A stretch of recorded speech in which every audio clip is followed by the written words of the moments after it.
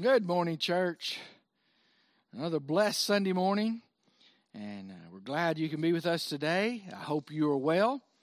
I wanted to look at the cost of discipleship today. What does it cost to be a disciple of Jesus? There's no such thing as cheap discipleship. There's no such thing as cheap salvation. And I want to look this morning at Luke chapter 14, beginning verse 25. It says, "Now great multitudes went with him." Now here he is, Jesus has these great crowds thronging him in his ministry. He says, "And he turned and said to them," so as they're following, he turns and addresses them. "If anyone comes to me and does not hate his father and mother, wife and children, brothers and sisters, yes, and his own life also, he cannot be my disciple. And whoever does not bear his cross and come after me cannot be my disciple. For which of you, intending to build a tower, does not sit down first and count the cost, whether he has enough to finish it? Lest, after he has laid the foundation and is not able to finish it, all who see it began to mock him, saying, 'This man began to build and was not able to finish.' Or what king, going to make war against another king, does not sit down first and consider whether he is able with 10,000 to meet him who comes against him with 20,000? Or else, while the other is still a great way off, he sends a delegation and asks for the conditions of peace. Likewise, whoever of you does not forsake all that he has cannot be my disciple. Salt is good, but if the salt has lost its flavor, how shall it be seasoned? It is neither fit for land nor for the dung, but men throw it out. He who has ears to hear, let him hear." Let's pray. Father, this is one of those passages of scriptures that's sort of harsh to our ears in modern America. It can be a little difficult. But Lord, by the power of your Holy Spirit, make your word come alive. Give us understanding in our minds, in our hearts, and let us grow from this passage of Scripture. Lord, you just teach us by your Holy Spirit and by the power of your word what you'd have us to learn this morning. But don't let us be forgetful hearers, but faithful doers of your word, for we will be blessed in the doing, in the obeying of your word. I pray especially for those listening this morning that have not accepted Jesus Christ personally and publicly as their Lord and Savior, that you'll convict them about their need to do that thing this very hour. Be with the rest of us who need to make other spiritual decisions. For your honor and for your glory, let Jesus Christ be lifted up.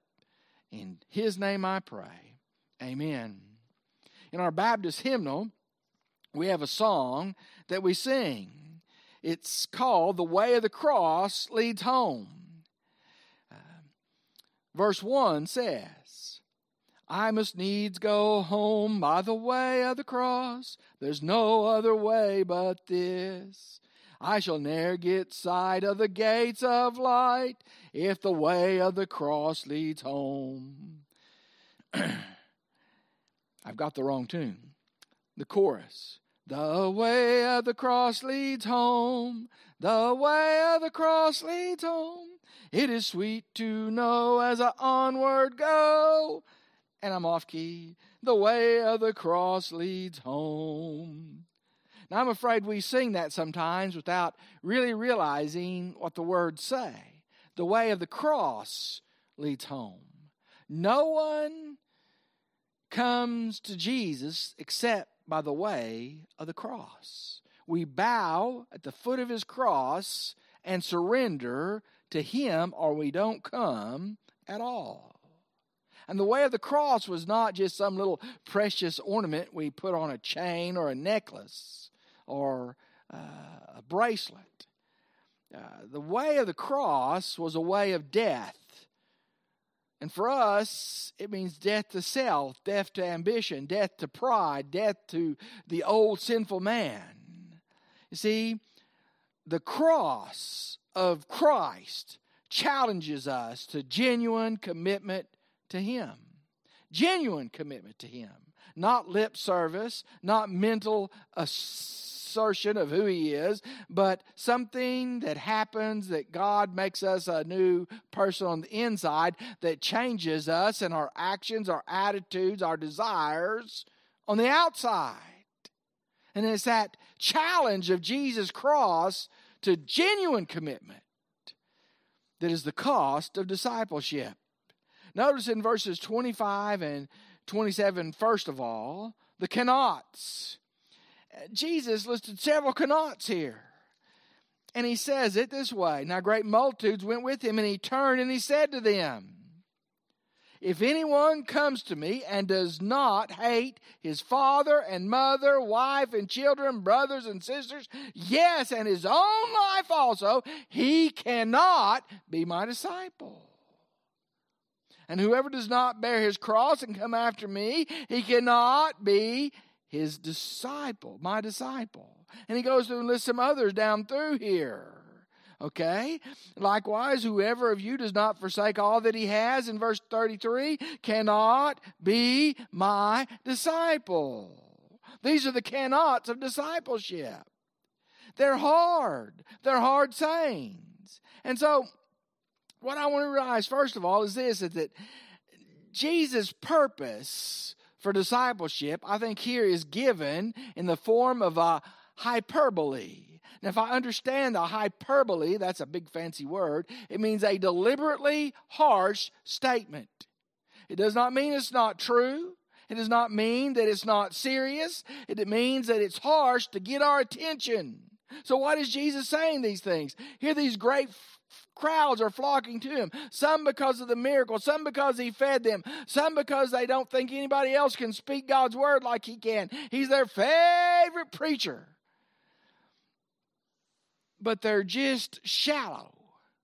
They're just following along because it's the popular thing to do. And Jesus, turning and addressing them, gives these deliberately harsh statements so that they will count the cost. Okay, so that basically he's stating a spiritual truth. And one of the commentators says this was it. It's the principle of self-renunciation. The principle of self-renunciation.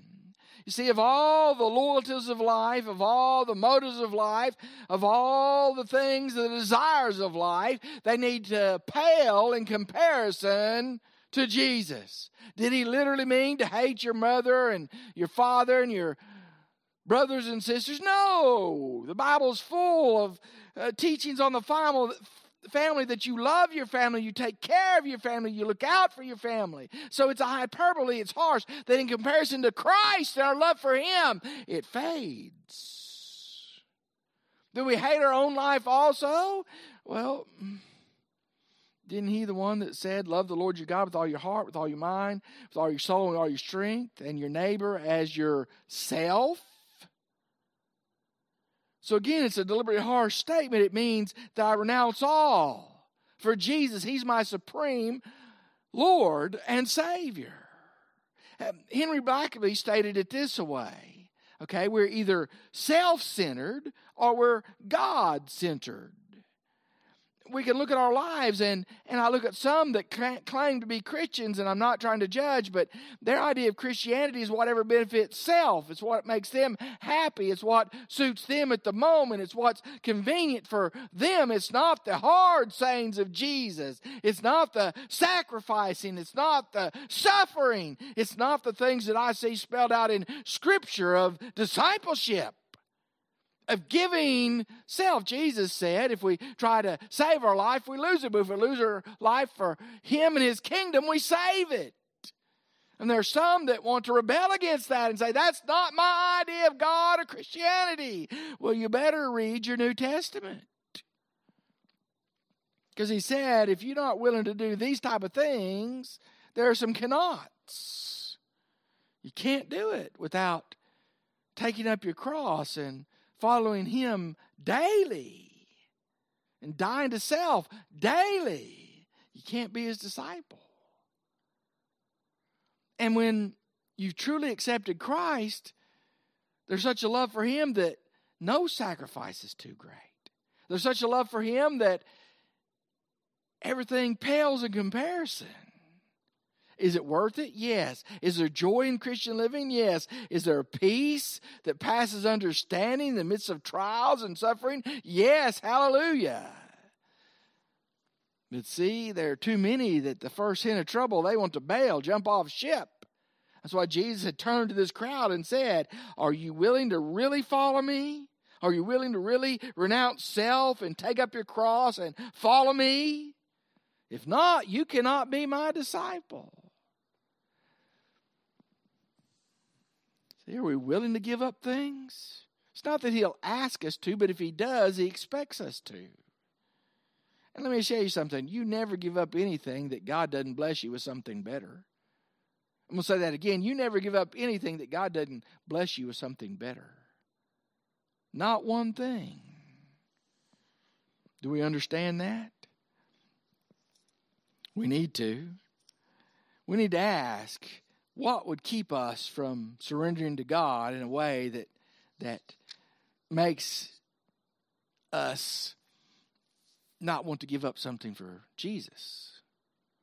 See, what is the hang-up about it that keeps us from accepting Christ publicly as Lord and Savior? What's the hang-up that we surrender all? What's the hang-up that he becomes not just the Savior of our life, but he demands to be the Lord, the boss of our life, that we take everything before him and surrender it to him? What's there other than pride? What's there other than selfishness that keeps us from doing that? But listen, Jesus was serious as a snake in your bed when he said, if you're not willing to do these things, you cannot be my disciple.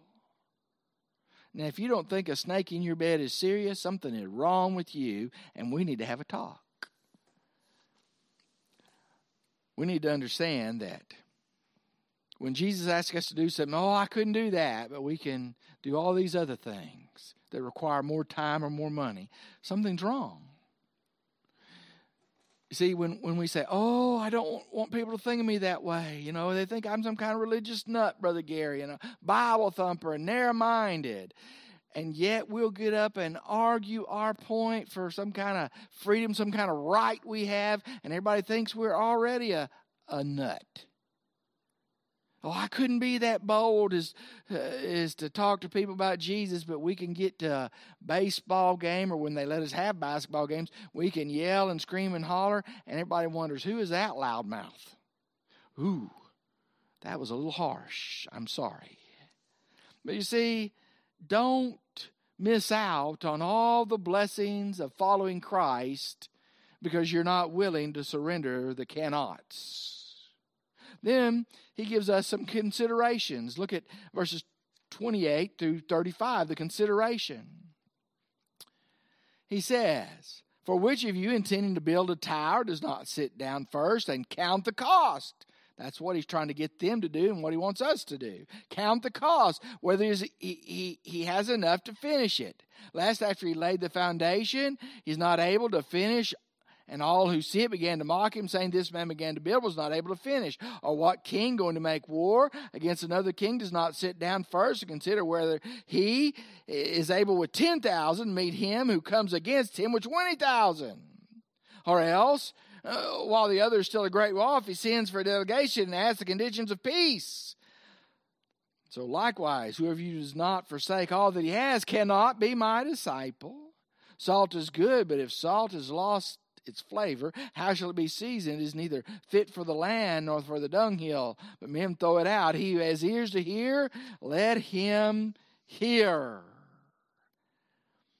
Now, when I talk about the consideration, the first thing I want us to focus on is what Jesus is not saying. He's not saying, if you can't finish, don't start. We'll say that again. He's not saying if you can't finish, don't start, because none of us on our own, in our own power, can finish. That's why he gives us the Word of God and the Spirit of God to live the Christian life. See, Jesus never backs down from making high demands of his disciples. He doesn't apologize. He doesn't back up. He lays it out there and expects us to do it in his power. But see, that's exactly the point. He provides the help that we need. He says, you count the cross, but listen, I'm going to help you. He don't want us to be surprised. You know, some people think you accept Christ and they paint this picture, all life is rosy. You have enough faith. Everything is just, you know, you plant $10, you'll get 100. You know, God may want you to plant the $10, but that may be your reward of seeing what the $10 does. If you have faith in God, then you won't bail. If you have faith, true faith in God, then you won't be disappointed. But it does not mean that hard times, difficult times, troubled times don't come upon God's very best chosen people. Some of the best Christians I have known through the years have had cancer, have had financial setbacks, have had emotional problems, have had family members leave. Those are hard times and hard things. And he wants us to consider it, but he's not saying don't start if you can't finish. He's saying be aware. How does the book of James say it? Count it all joy, my brethren, when you fall into various kinds of trials. And various means multifaceted, multidimensional. It means that it's just one thing after another. That's life. Even with Jesus, but he's always right there because he's the God of all comfort who comforts us in all tribulation that we may be able to comfort others with the same comfort with which we were comforted. As Romans 8 says, we know all things work together for good to those who love the Lord and are called according to his purpose. And that purpose is to be conformed to the image of Jesus. You see, so if he's not saying don't start, what is he saying? He's saying submission to him is the key.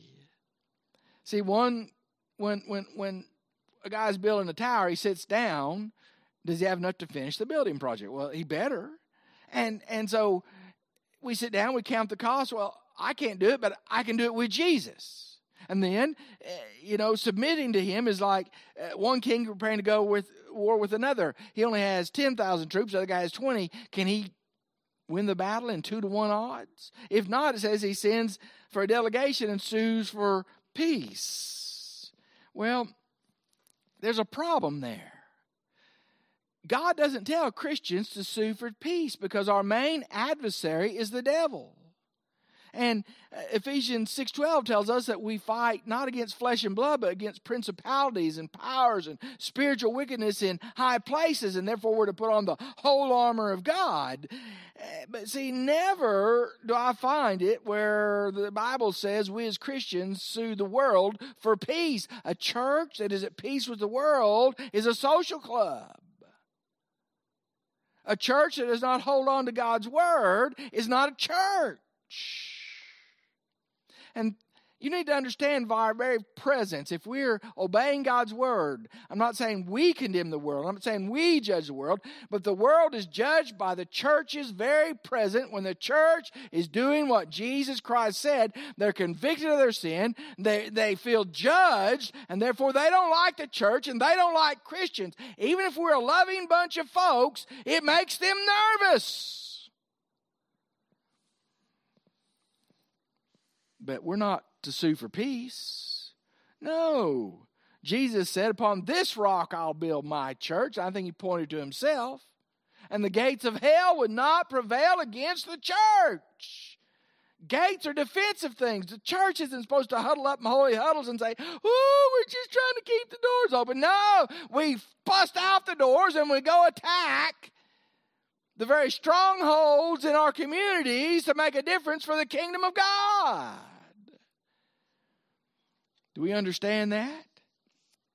See, discipleship may cost us a job promotion or a job if somebody knows we're really on fire for Christ. It may cost a politician an election. It may cost a young person social acceptance. But see, either we seek the lost and we seek to honor Christ, or we sue the world for peace. And then the third point isn't just the cannots or the consideration, it's the consequences. What happens if we sue the world for peace? Verse 34 and 35 tells us that. Salt is good, but if the salt has lost its flavor, how shall it be seasoned? It is neither fit for the land nor for the dunghill, but men throw it out. He has ears to hear, let him hear. Here's the consequence. We're either useful for Jesus or useless to Jesus. Useful for Jesus, useless to Jesus. That's a hard thing. We need to understand that the salt in Jesus' day wasn't the purified salt that we have now. A lot of it was from the Dead Sea. It had lots of impurities and sometimes dirt and other things in it. And it could literally not have enough salt to have saltiness. But when it got to that point, it wasn't good to preserve food. It wasn't good to add a distinct flavor. It wasn't even good in small amounts for fertilizer, for the land to help it grow. You would walk down the streets of different villages and there would be a little pile of gray-looking stuff, and it was somebody's old salt that was no longer any good. It wasn't good for anything to be trampled under the foot of men. And those who claim to be Christians but won't meet the demands of discipleship, those who claim to be Christians but won't honor the Word of God, those who claim to be Christians but have lost their witness because they accept anything, anybody, anytime against the Word of God, have lost their saltiness. Christ can't use them. Now, I want you to hear very carefully. I'm not saying I want to judge people. I'm not saying I'm going to look down my nose at people. I'm not going to be pharisaical at people. I cannot say, oh, you're such an awful sinner. I'm a sinner saved by grace. I still have sins in my life that I have to struggle with, that I have to confess, that I have to fight. All of us do. Get a hold of it, Christian. We're all in the same boat. But I am saying that we're to strive. We're to consider the demands of discipleship. We're to study our Bibles. We're to pray. We're to learn to witness. We are to serve in our communities. I had the experience in college that I went to a large church there in Hot Springs, and the pastor wanted me to get a taste for missions, and he put me on the mission committee, and I was disappointed. It didn't take but a few meetings, about 6 meetings once a month, that I decided that I'd had all the missions committee I wanted. They had absolutely, now hear me, they had absolutely no vision to do any kind of mission work in the community. At that time, I was going out and visiting on Saturdays for the bus children that we brought in, about 60, anywhere from 65 to 80 bus kids on 2 different buses. Okay? They had no interest in that. They said, look, that just takes a bunch of resources away that we could be doing real missions with, which upset me. I was even in there for what they called children's worship at that time, children's church, trying to teach those wild children what it was about so that once a month we would come in and we would sit on the front 2 rows and listen to the pastor as he proclaimed the gospel of Jesus. They didn't care about feeding people or having a clothes closet. They just didn't care about local missions at all. They were all about going overseas.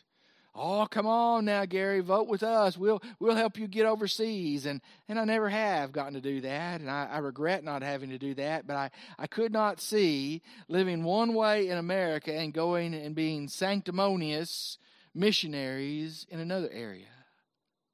I thought at one time God might be calling me to be a missionary, and my mother-in-law put it in direct perspective. Gary, unless you're winning all the souls you can here, God is not calling you to be a missionary. He's calling you to be a missionary where He has placed you in the church. That was good advice. You see, the whole point boils down to this. The whole point is that professed discipleship without total commitment is false commitment. If you're not totally committed, you're falsely. The positive consequences, when we strive as disciples, when we're committed to Christ, God works in great ways. God uses us in ways we never would have believed. God does things through the church that nobody else could do because He's got a God-sized work for each church to do, and we need to get on board. And at the end of life, it should look like that our greatest love was Jesus Christ. Our greatest love was Jesus Christ. And if that's the truth, we will hear those words that every disciple wants to hear. Well done, good and faithful servant. You've been faithful in little, come into the rest which is prepared for you. Amen. So, what kind of discipleship are we practicing?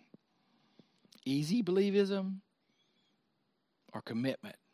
All-out commitment to Jesus. Have a good afternoon. We'll see you next time.